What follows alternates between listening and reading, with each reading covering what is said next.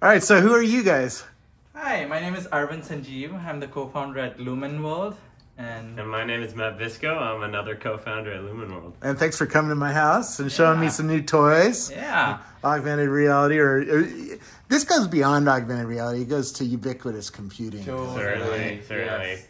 Our main thesis is that we believe that the future of computing should be shared and social, and so we wanted to create something that could deliver group experiences today. And so that's where we landed on something like this, which is built off of a flashlight, a tool we all know and love. And in some ways it's kind of the first form of augmented reality. We've all created shadow puppets on the walls using flashlights, and so that was kind of the seed that got us to this. Yeah. So this is Lumen. Yeah. Lumen is the first augmented reality flashlight that brings people outside headsets and lets you focus on the real world. So this is a demo app that we built where it lets you draw in space. So for example, I can, draw a cute heart over this really cute family photo here. And it remains locked in space, as you can see. And you can use this for any kind of digital graffiti. Imagine walking in the street in the evening and just painting the facades of building using this tool, and you and your friends can then later come back and see it through either using the Lumen device or just using the app. And it's definitely turning the spray can into almost kind of like this AR device that you can paint the world with light. Can you leave videos on there? Because that would be useful in a factory so context. I can show you something. a second demo that exactly does that.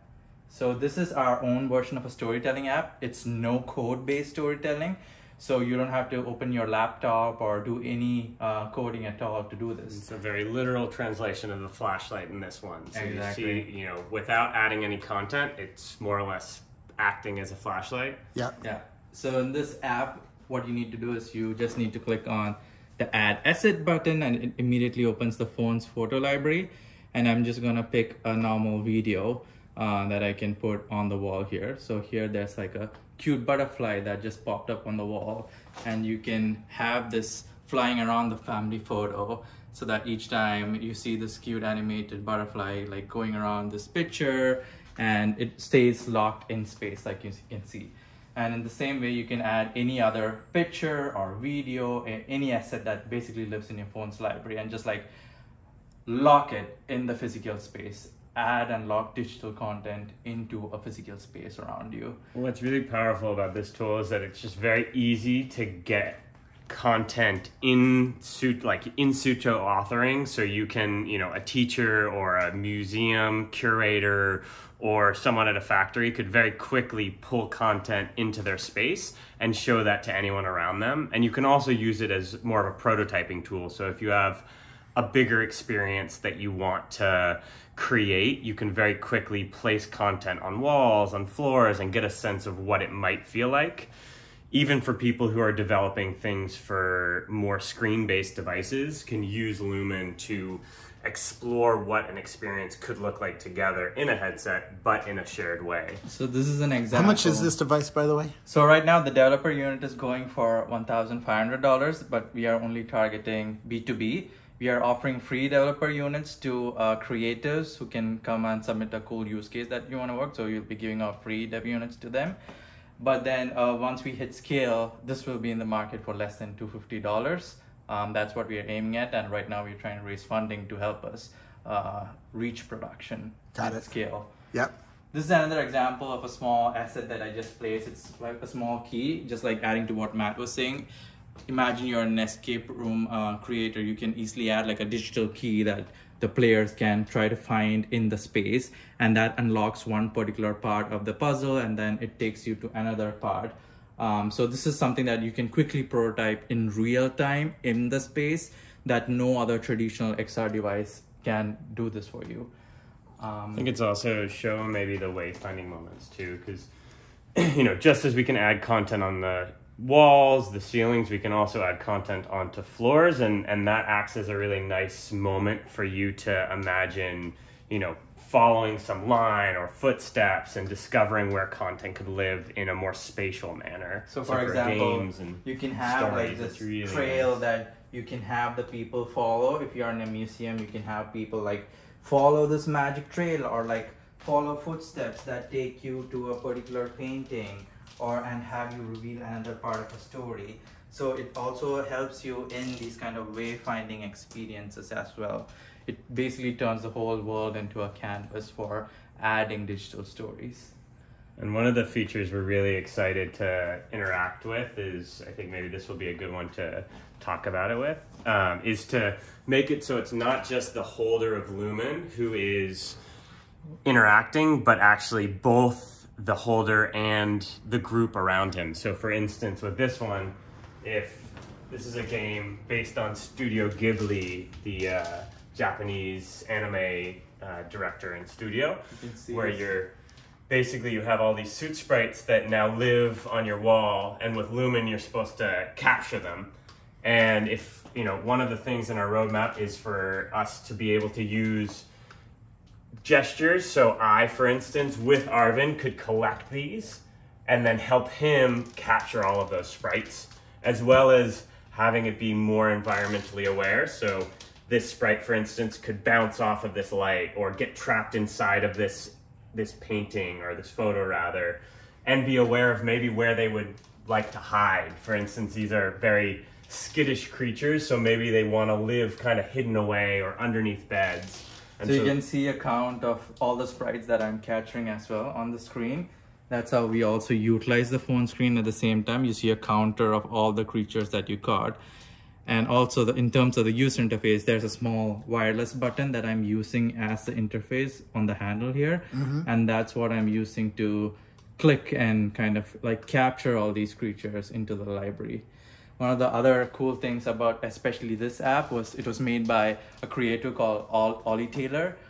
So he was able to build this whole experience in like less than 3 to 4 hours. We gave him a developer unit, a free developer unit, and he was able to build this whole experience using our device in such a short amount of time that is a proof of how fast the content can be generated compared to traditional XR platforms. A lot of that is because we've built it off of phones, which is a model that people already know how to develop for. So it's essentially creating a secondary display for a phone. And so any experiences that live on mobile AR can easily be ported over to our you put your iPhone in here, and you have the 3D sensors exposed. We're not building any of that hardware. We're letting phone manufacturers, Apple and the Googles of the world, handle that. Exactly. And the Samsungs. We started off with really crazy prototypes before this that used Intel's real sense tracking and depth cameras and had like a powerful i7 processor with a 2 kg battery, the whole thing powered. But we quickly realized that it's really impractical to bring such an expensive equipment to the market. So that's how we quickly pivoted to using a smartphone, a device that people already have, which helps us bring the BOM cost really low, less than $100, which would help us scale really well and also put it in the hands of more people. So that tells me that the projectors are getting pretty affordable lately. Oh yeah. Yeah. Totally. And that's so because our hardware is so light, the primary cost of this is the projector. The rest of it is just a casing and batteries, etc. So our focus for our B2C play is bringing the cost of that laser projector down so that it becomes, a much more affordable device than all of the other headsets that are out there. Totally. Yeah, it's pretty interesting.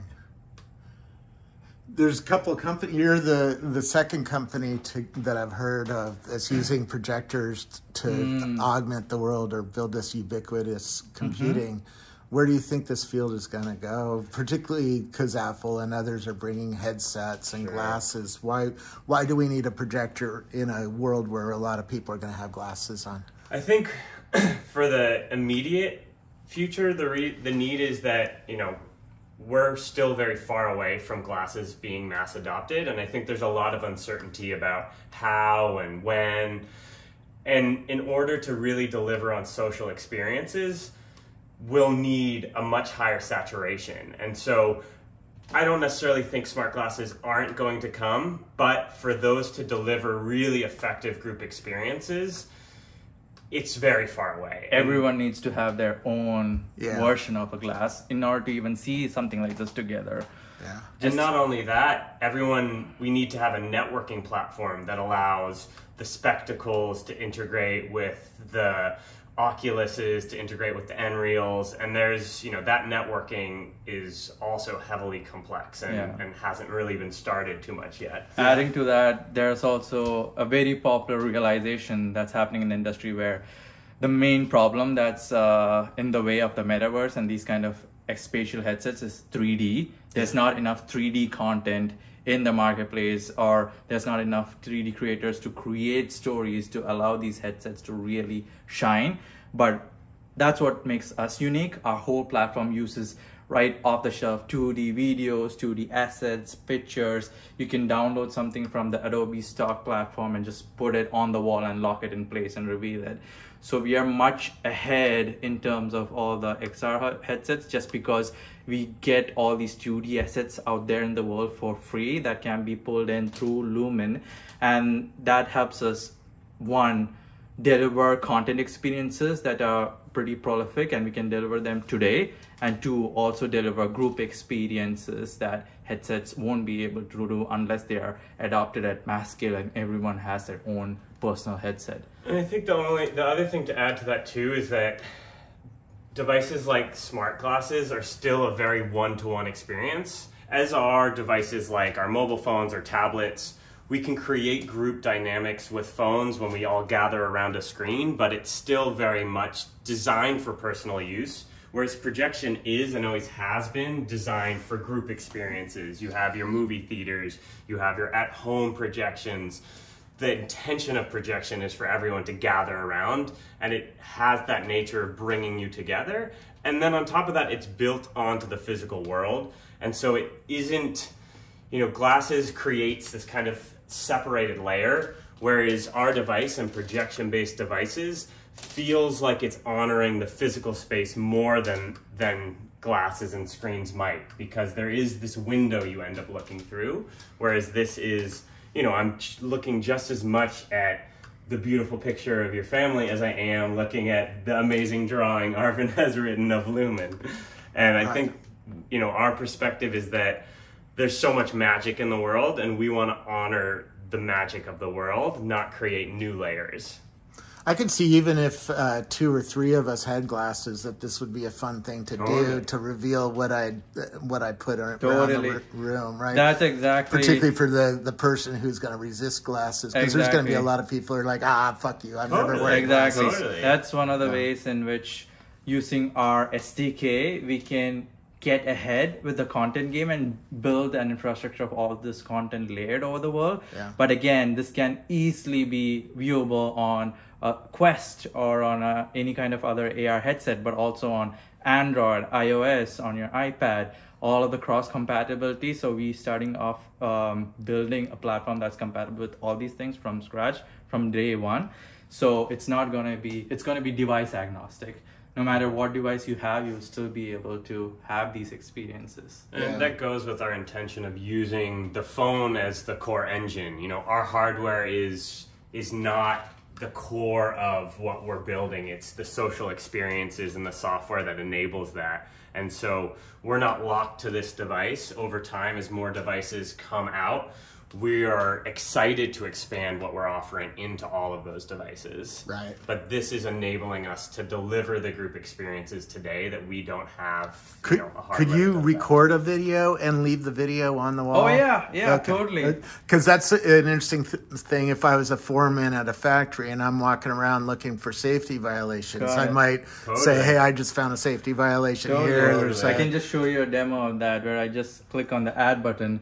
And immediately I just pull in a video that I have on my iPhone. And I'm thinking of recording a video, but same thing. And exactly. We talked about this. If you just open basically a selfie camera, record yourself, and the beauty of this is that it's already pointed right at you, so you can leave both video and audio, attach it to whatever you want, and then you have kind of like annotated memories for you to be able to recall what you were thinking, but also to pass on to whoever's coming into the workshop next or the office next or wherever it might be. Yeah. This is going to be interesting because even in a glasses world, I don't have a camera necessarily that's this focused, right? If I'm wearing cameras on my glasses, maybe it doesn't really help me focus on the problem on a machine, for instance, that's going bad. Yeah. And with this, you can really, you can go really close and record yeah. it, right? And say, hey, this is the part we need to order or something like that. Yeah, and you can even play around with the distance revealing more information. So maybe when you get closer, there's additional layers that you're diving into. And there's a lot of interactions that we have yet to explore in terms of, how you delve through information by that spatial awareness. Yeah. Well, cool. Thanks. Where do we learn more about this? And tell me a little bit about your company. How did you fund this and get it to this place? So we are pre-funding. So far, we've been just You haven't even gotten friends and family, seed money or anything? Not yet. We've been bootstrapping and just spending all our time to get here. We've also been working part-time until the last few months when we actually started working full-time on this. So that's a lot of blood, sweat, and tears put into getting it where it is. Yeah, but right now we are ready to raise our first round, and we've already got a lot of excitement from angels and also a lot of VC firms. So we're trying to close a round in the coming next 2 weeks to take Lumen to the next stage. And where do we learn more about it? Lumen.world is our website, LUMEN.WORLD. Well, thanks so much for coming to my house and showing me this. It's really interesting to think about ubiquitous computing in a new way outside of the glasses world, because the glasses world is coming. But yeah, you're right. It's, 2 years before we get glasses that are really, really useful for consumers, and then another 2 to 5 before it becomes enough people get them and understand them and use them and like them, right? Totally. So, and I think your point of, how do you help those who are still resistant even when it has gotten mass adoption be able to be a part of things? And so, we might get to a place where most people do have glasses, but maybe my mom never does, and something like this can still allow her to be a part of, that shared experience.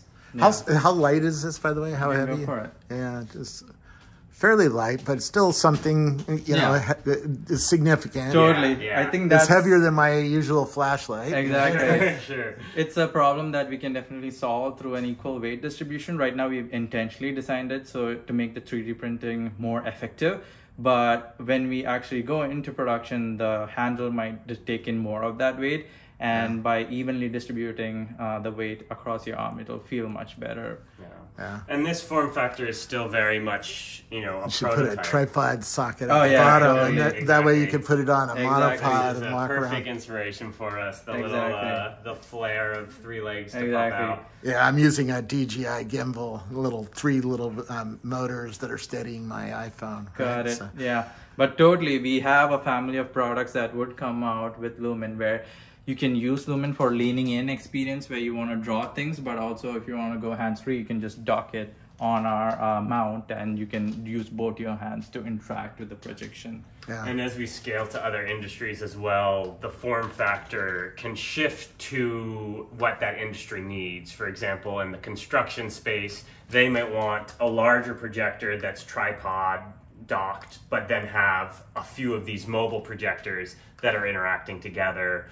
Or in the physical therapy space, one thing that we've explored is, maybe you have these projected exercises, but for them, maybe it would be better to have that mounted to your arm or your leg, so you're not really carrying the weight all in this kind of oddly distributed way. Yeah. So, and in game environments, the gun setup is something that we've certainly heard a lot about, and various kind of handhold mounts. You have the Ghostbusters idea. So there's lots of forms that this can take depending on the industry and experience that we're trying to deliver. Well, thanks so much for giving me a little look. This is really cool. Yeah, Thanks. Thank you so much, Robert. Bye.